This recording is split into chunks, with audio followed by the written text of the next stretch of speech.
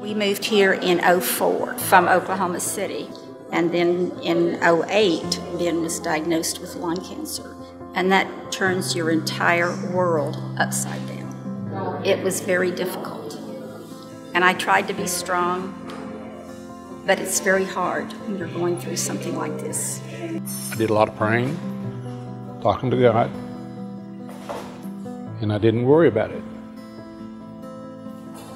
And sure enough, things turned out all right, I think. On my first day coming to tour Broken Arrow Seniors, I was looking for activities for Ben. He had reached a low point where I felt if we didn't get some type of additional activities for him, he was going to end up in a wheelchair. I had got so weak from the cancer treatment that I was taking, and I heard that they had the Tai Chi program here, which will give you light activity and build your body back up, and it certainly has for me. It's done wonders for my back. It got better for me enough to mow my lawn, and that really put the get up and go in me, and I owe it all to Tai Chi. It gives you a sense of purpose. When you get up in the morning, you have a place to go. You have friends to visit with. You have someone to talk with that relates to what you're going through at this age in life. Altogether, it's just been wonderful.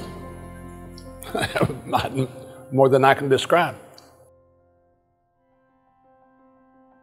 I worked out at the Port of Catoosa at the shipping receiving of heavy metal coils, and ended up having a heart attack on the job and had a 6 bypass open heart surgery. And they found out that I have sleep apnea, high blood pressure, diabetes, it just, the list just keeps going on. And I'm disabled, yeah. We came to Owasso Community Service, and they led us to a whole spectrum of help that a lot of people don't ever even consider, It's just nice to know that the community has somewhere to go that you can get help from. When I realized that I needed more money, that I wasn't going to make enough at fast food, I decided to start looking for a job. So I started applying for different places, Macy being one of them, because I knew that they were building a huge warehouse. Went online and they helped me here with the computers and resumes, and kept praying, and they answered my prayers. And so I'm going to start Monday. We'll have some money to do the things that we've needed to do and to grow old with. And it's a life-changing ordeal. It's life-changing. Come a long ways. She's worked her little heart out, putting up with me especially.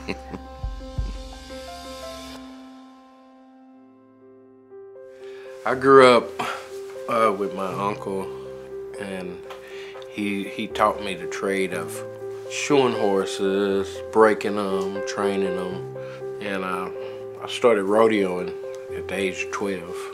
I didn't realize until I got up in age how bad I really was beat up doing that career.